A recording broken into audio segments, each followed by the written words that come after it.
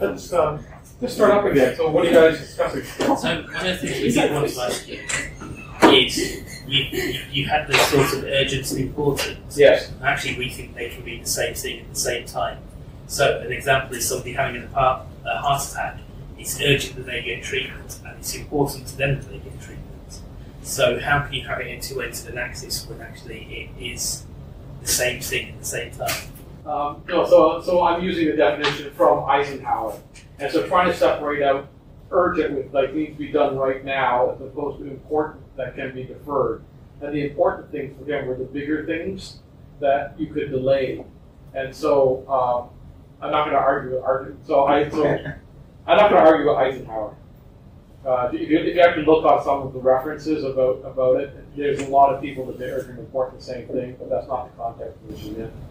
Okay, but here's context, and then this comes down to context. The whole word we've been using. Context is the whole thing, it's the big thing, and that's for us what you've been discussing. So we find the context is the overriding theme for us. Is context. So let's back again on context. So it's texture. The texture is made of a weave of threads and time, right? Not disagreeing. And the con is because you picked one system of interest that goes over a period of time, and so the con texture would be everything except that one thread that weaves in and out. So the idea of a whole is that you actually have multiple holes. Each one of the threads is a whole. Okay. The problem is then you switched over from the contextual view from the organicist view, because the organicist view would have a whole and then the environment, right? When you go over to the contextualist view, you're either in the texture or you're not in the texture. So there's no boundary, there's no discussion about environment that way. Okay, it's an interesting concept. I'm wondering if we're sort of including in our thinking about context, environment would be an element of the context in the way that we've been looking at it. Well, what you would call environment would be another thread, Yeah. but that's now a whole, because so the key word I got from Tim Ingold is alongside, and so he talks about being in a river and having boats floating down the river together, right? And so each one of the boats is a whole, but if you actually now take the trace in time, you have the thread, right? Discussing the environment, you could say, well, it's everything outside of that boat, but it doesn't really help when you're trying to navigate with the other ones. So it's a shift in the way that you express it. But then if you have, to use the continued analogy, you're on a boat by a river, the environment then becomes a huge thing, because if you've got, say, a huge waterfall or a torrent of rain that is then pushing and accelerates the river, that is going to have a direct impact on all the little subsystems, as I would call it, of the individual boats. Yeah, but in context, see, if you go full contextualist, there is no subsystem. But then, how do you explain? So you've got an environment that's having a direct impact on all of the holes, which are all the whole. No, it would be part of. It would be a thread in the texture. So you're talking about the weather. The weather could be a thread. Okay, but the weather will have a direct impact and a direct interaction. So the threads therefore have to combine at some point for them to have an interaction. And then they disconnect. So if you have a storm coming through, then the storm is connected and it causes an issue, and then the storm is not, and then the storm stops. It's no longer part of the thread. No, but the environment has changed as a result of the storm on a continual basis, because that's the nature of. No, see, so this is why we're into meta philosophy, because it's a different way of thinking. There is no environment in contextualism. Okay. See, that's the part, you're talking about the part where Mike Jackson says that Marilyn Emery is wrong. That's exactly the issue. Because she talks about system and environment, and in contextualists, there is no environment. There's only other threads, because the idea would be that you're either connected to a thread or you're not connected to a thread. So you're part of the texture or you're not part of the texture. And if you want to call the texture an environment, well, it's like, well, that's not really the way they work, because they're on time and they disconnect. Because if you had a system and you had an environment and you take time, when is the environment not part of the system, not part of the environment? that depends on your boundaries because, and it also depends on your perception of what the boundaries are. No, but what happens is that's exactly the issue, is that if you look at the definition of organicism, it is development in time. And so you're working from the caterpillar to the butterfly, right? Okay. And so you're working from a part into a whole, and progression is only one direction in time. And when you get the ideas of things that come together and then go apart and they weave in and out, then talking about environment that's not part of the vocabulary. But I suppose, but then you look at the caterpillar, and then just maybe using natural environment, which is always helpful. If there is then a big windstorm, then it's going to kill the caterpillar, and then it's that threat. So therefore, there has been a direct impact as a result of another threat. But you can look at the weather as a threat, and then it's not part of the environment. Okay. So it's a different expression. And so that's why it's meta philosophy. So I'm not saying that one is right or wrong. It's that if you stay within the frame, it's like the machine, the mechanicist, right? So certain things make a sense. And so kairos, felt time, doesn't make sense when you're talking about a machine. It doesn't feel time, right? So the idea of duration makes sense in contextualism, but it doesn't make sense in organicism because development that happens continuously. So yeah, it's tricky. A lot of it has to do with the views on time. But yeah, you can look into pepper. It's sticky. It's really sticky. I hope this isn't a silly question. Sure. Could it be viewed as a spectrum rather than either or is the contradiction assumption so large that it couldn't be a spectrum? So, are you talking between organicism and contextualism, or are you talking beginning on, or between organicism and contextualism? No, they're separate. They're separate worldviews because the question, and let me bring that back. Let's go all the way back to the beginning.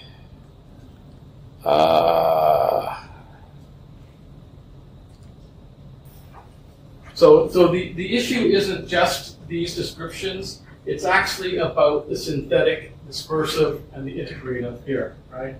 So what happens in this case, they're both synthetic, but this is integrative in that you've got the idea of constructive development. So when you're creating the butterfly, it is on this directional arrow, and you are creating that butterfly. But when you're talking about a storm coming through, a storm is a qualitative duration. It doesn't like storm into a stormer, and then it's a maximum storm. It's a duration, a period of time. Okay. Yeah, these are really tricky. Yeah, actually, what I did was I created a wiki. I wonder if I can bring that up. Did this as federated wiki. Oh, my screen has gone off. Can't see that here. I created a federated wiki, and if you actually search on Pepper, you'll probably end up and find it.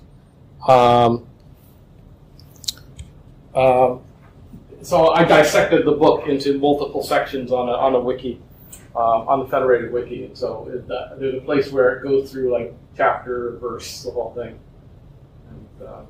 And so this misunderstanding about contextualism is at the core of it. But thinking about things as threads and taking out and saying, well, you can't talk about environment. And there's also no discussing parts. There's only wholes.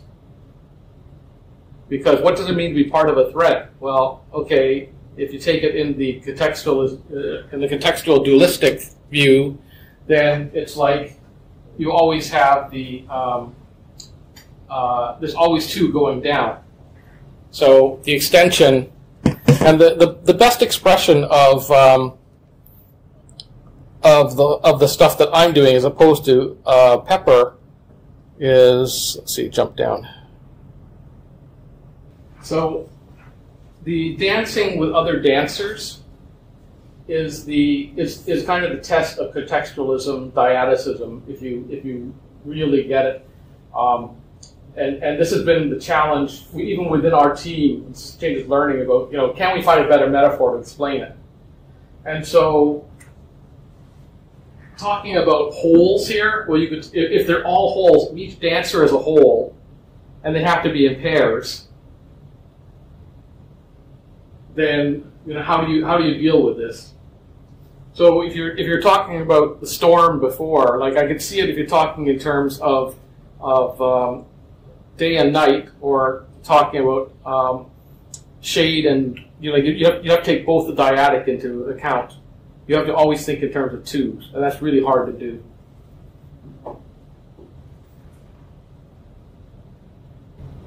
Okay. I mean, I'm not sure I necessarily agree, because I'm not sure I necessarily agree that it works. So for me, looking at that, I would say there are possibilities of setting boundaries around each dancers, and there's a lot of boundary stuff going on that I think is if you approach it from Afghanis's point of view. Yeah. I think from okay. But even a thread, you've got a boundary, because what makes up the thread has got to have a boundary to define a thread. Surely.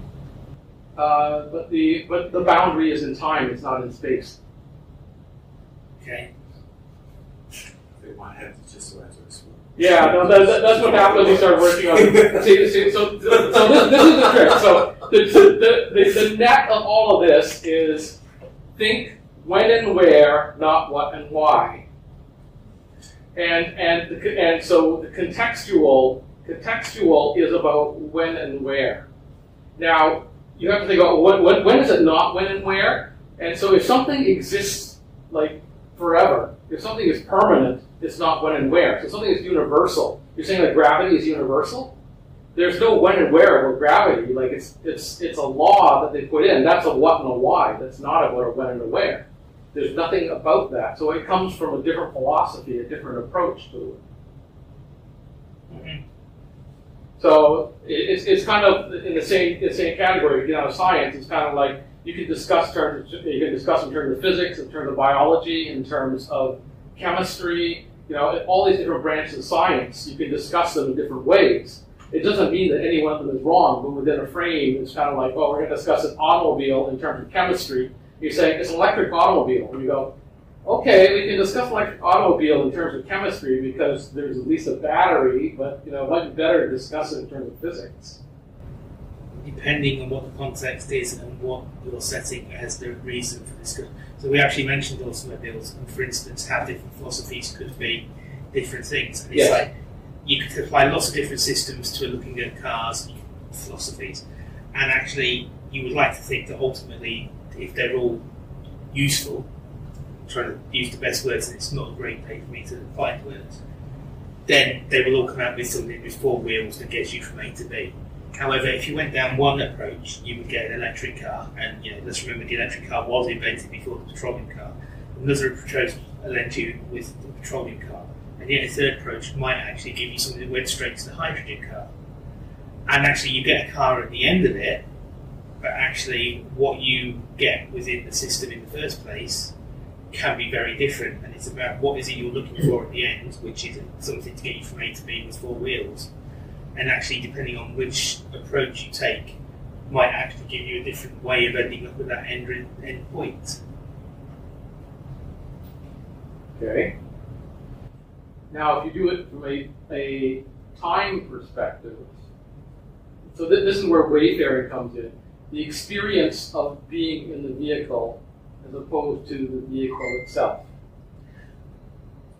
But if you're looking at how the vehicle evolved to become into existence, so from a time point of view, that's the point.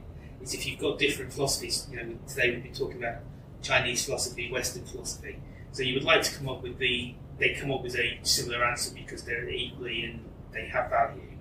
But actually they might come up with it through a different mechanism and approach. I don't think that they're equal, actually, and I think that these are so.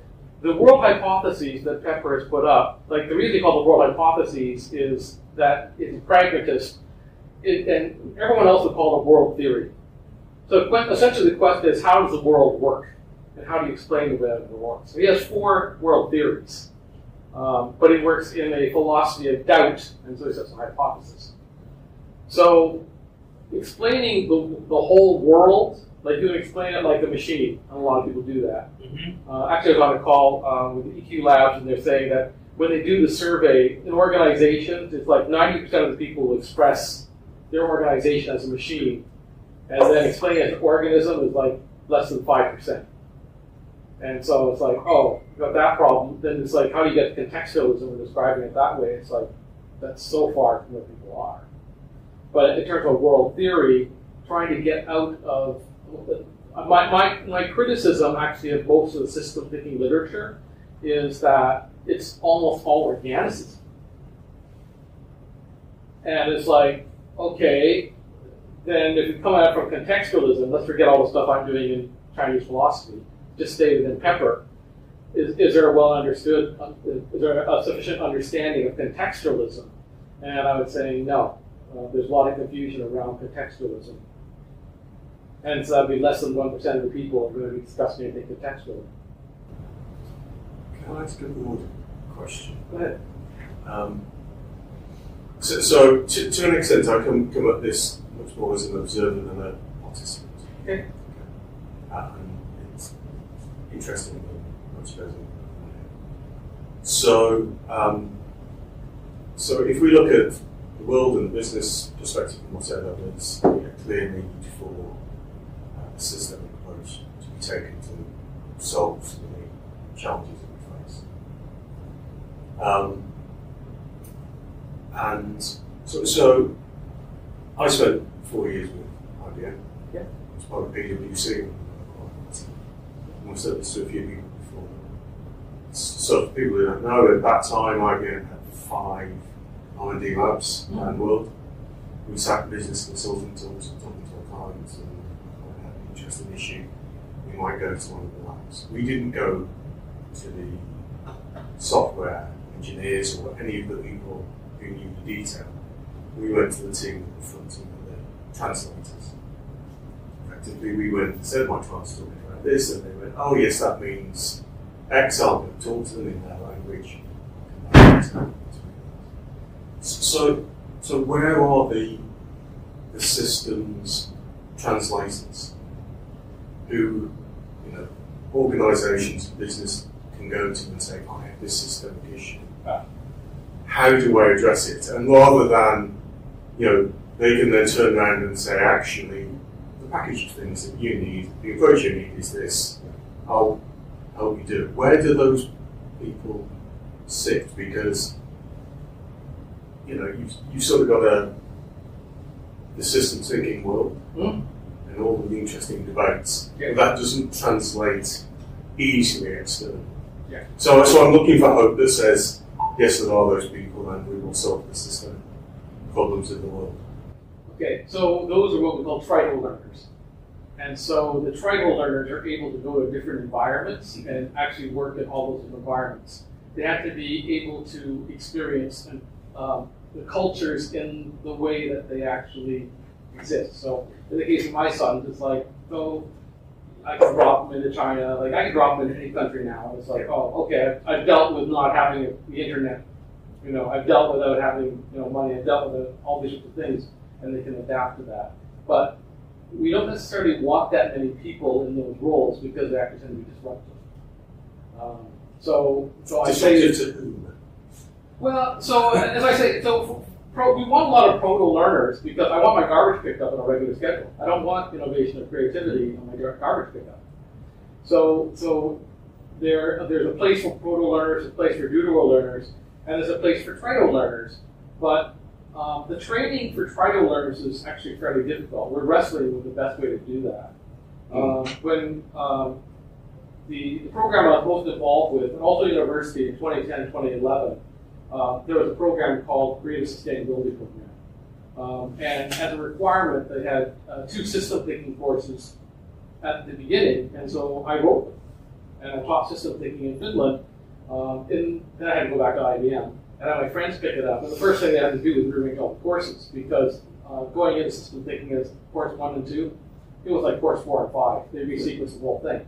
And so first it was to get people into the mindset of making that change. The people coming into the program were from engineering, business, architecture, social science. They're all across. They don't have any language to communicate with each other.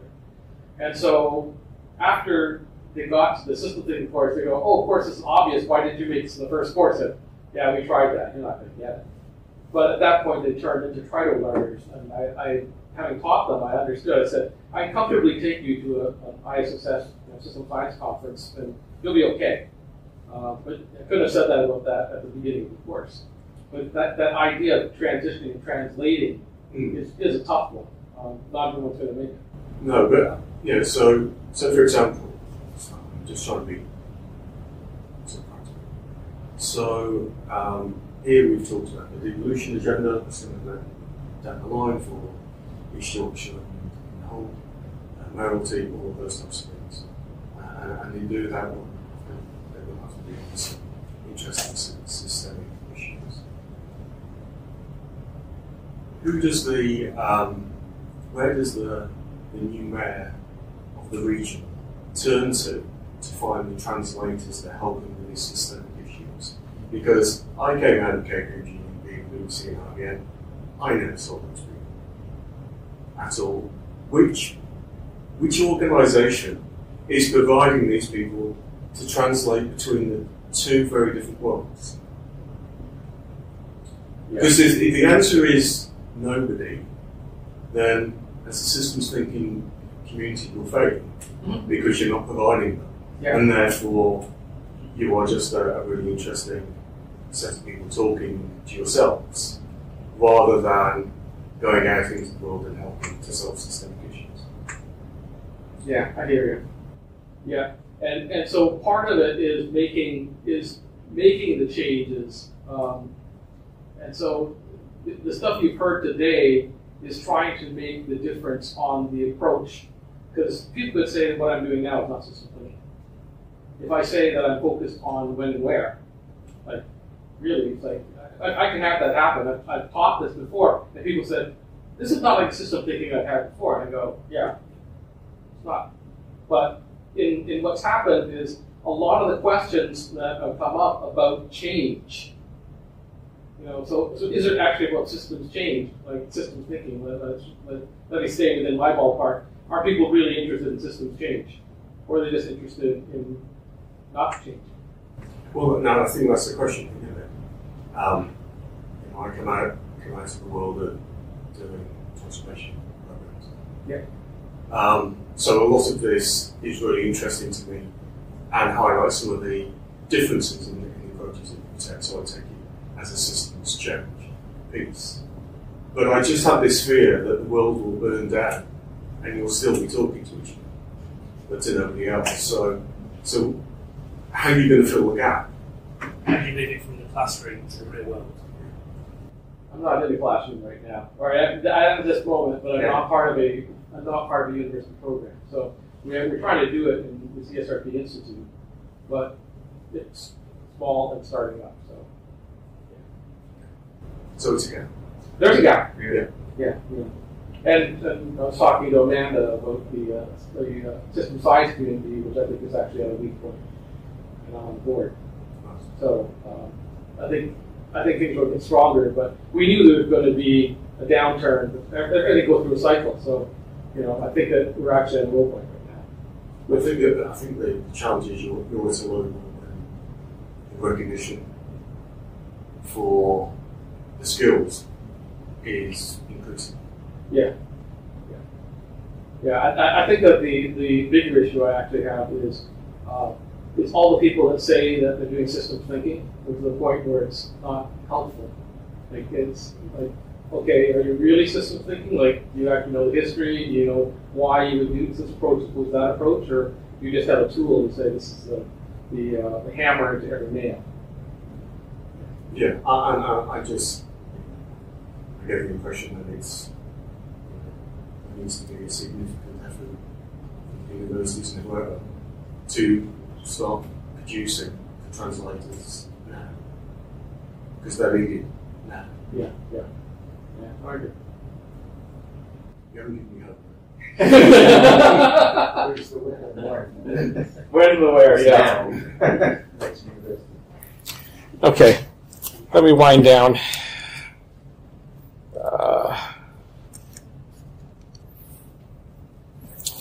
Okay, so thank you for hanging with me for so long.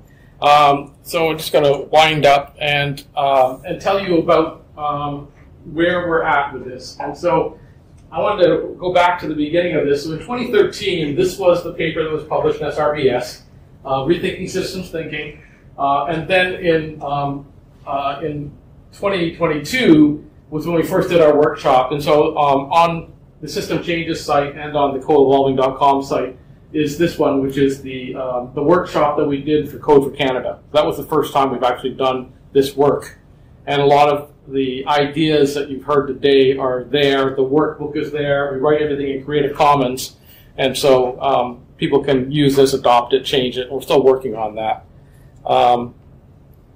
We have this paper, which was published in the Journal of Systemic Cybernetics and Informatics. System Changes, Recasting and Refining, Rhythmic Long Doing, Making, Thinking. And so that is probably the core of what you've heard today. And so if you actually are interested in actually following through, this is the paper that kind of explains all the stuff that goes behind it. So propensity, Chinese medicine, all stuff is there. This is a paper that got published in SRBS last year. This is actually more of a historical paper about how we got to this, because there are threads that go through the pattern language. There are threads that go through ecological anthropology, and also the references to Kikok Li and the Chinese medicine, how that ties in. This paper is in the Journal of the ISSS. It was published at the beginning of 2023. And this one is a history of the pragmatism from James through to Akoff and Churchman and all those people. And then the question as to how we take it from that and translate it into the rhythmic stuff that we've done, and try not to do much damage to what we had with system thinking in the 1980s. This paper is yet unpublished. And so if you want a copy, you can email me and let me know. I'll email you this one. This one was in the International Journal of International Journal of Organizational Theory and Behavior.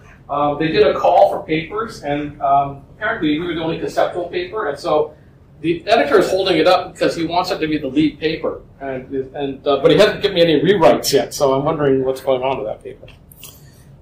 Going forward, the group that I'm working with is the Creative Systemic Research Platform Institute. It's incorporated in Switzerland, run by Susu Nosala, who is between Finland and Barcelona, and she's an Australian actually. We are starting this year. We have a conversation, a Banathy conversation coming up in September, and the call was supposed to be done now, but it still is not yet out, so it should be done this week. So that concludes the formal talk for today. Thank you very much for your patience. Thanks for having me here at Hull. You know where to find me. I blog a lot at codeevolving.com, and eventually you might see these slides and the audio redone for people that didn't catch it the first time. Thanks. David, in the usual way.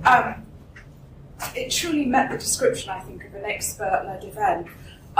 Light in my mind is completely blown from what you've presented today. You've pulled us in so many different directions and given us so much to think about. So thank you so much for that.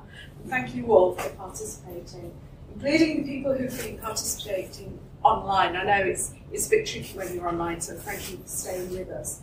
And